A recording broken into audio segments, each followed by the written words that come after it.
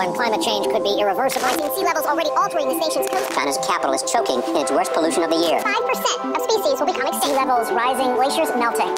What is really difficult for us to accept is that we are reduced to the purely passive role of an impotent observer who can only sit back and watch what his fate will be.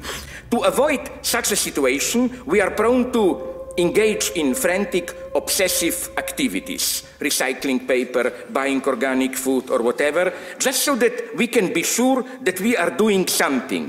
I know very well that I cannot really influence the process which may lead to my ruin, like earthquake or whatever.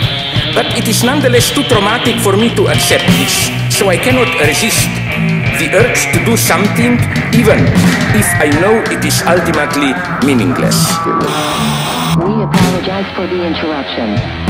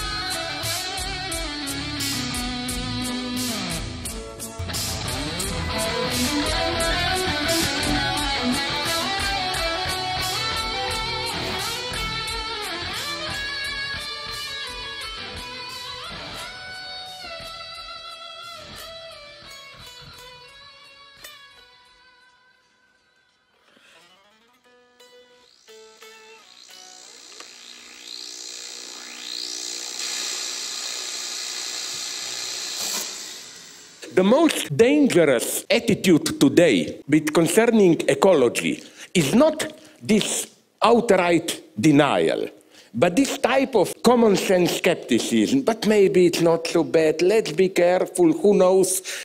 As every intelligent ecologist will tell you, when we will know for sure, it will definitely be too late. You know.